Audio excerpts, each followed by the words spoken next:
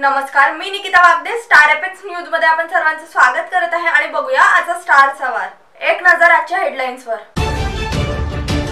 राज्यातील रस्ते विषयक विविध प्रश्न निकाली।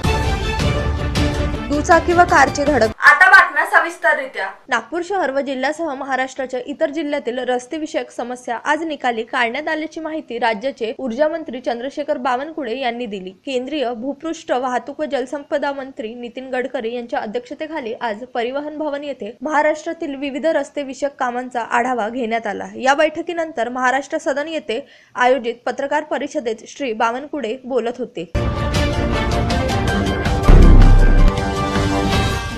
बाजारगाव येथे राष्ट्रीय महामार्ग क्रमांक 6 वरील बाजारगाव हे महाराष्ट्राच्या उपराजधानीचे प्रवेशद्वार समजले जाते आणि रोजच या रस्त्यावरून अनेक लहान मोठ्या वाहनांची ये-जा मोठ्या प्रमाणात होत असते। यातच बाजारगाव जवळील फन अँड फूड फाटा हा अपघाताचे माहेरघर म्हणून प्रसिद्ध आहे। येथे नेहमी अपघात होत असतात। अमरावतीवरून नागपूरला येणारा स्विफ्ट कार क्रमांक MH40 AR 9306 भरधाव वेगाने व निष्काळजीपणाने चालून अमोरा समोर मोटरसायकलला धडक देऊन गंभीर जखमी केले। यात दुचाकी चालक राजू पंढरी मडावी वय 28 वर्षे राहणार बाजारगाव हा जागीच मृत्यू झाला, तर प्रवीण ठाकरे याला एक पाय गमवावा लागला। घटनेची माहिती कोंढाडी पोलिसांना मिळताच कोंढाडी पोलीस घटनास्थळी दाखल होऊन राजू व प्रवीणला उपचारासाठी नागपूर येथील शासकीय रुग्णालयात पाठवण्यात आले। तसेच स्विफ्ट कार चालक यांच्यावर गुन्हा दाखल करून पुढील तपास कोंढाडी पोलीस करीत आहेत। अधिक बातम्यांसाठी बघत रहा स्टार एपेक्स न्यूज स्टार सवार।